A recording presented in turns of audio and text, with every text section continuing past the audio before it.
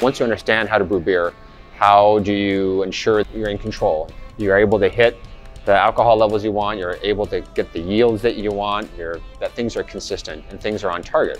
What's the downside of it? If you don't really know what's going on, that leads to poor quality, that leads to consumers that may be rejecting your product, maybe not coming back to your brand. The beer quality program that we run at Oregon State University provides a large tool that brewers can use to ensure the success of their business.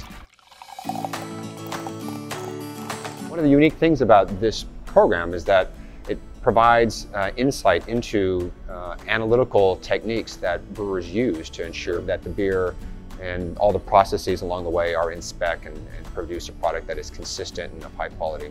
You'll find other courses around the nation, around the world, that teach students about the overarching beer process from raw materials to finished packaged goods, and quality will be a part of that, but this course is specifically tailored to quality, specifically tailored to the lab aspects of that from a chemistry, biochemistry, microbiological, and sensory perspective, and that is really a unique feature of this course. The PACE course on beer quality is designed really for two audiences.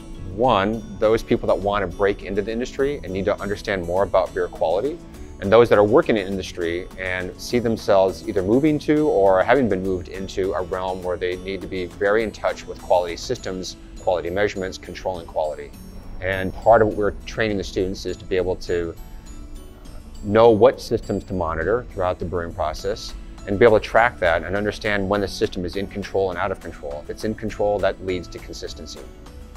And then on the back end, how do you evaluate beer from a sensory perspective? How do you understand that there aren't defects? How do you test whether there are defects? How do you test whether the beer is true to spec or not true to spec? Here is a really safe space to learn and play and ask questions without being any sort of judgment. That is like an open book that they can page through and talk to experts.